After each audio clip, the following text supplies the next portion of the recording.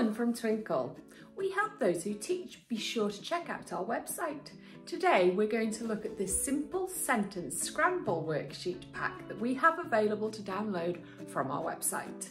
These sheets allow children to practice sentences, identifying capital letters and full stops and ensuring that the sentence makes sense.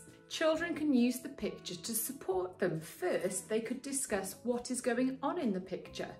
Then they can identify the word with the capital letter and the word with the full stop, showing them the start and the end of the sentence. Finally, children put the sentence together so that it makes sense.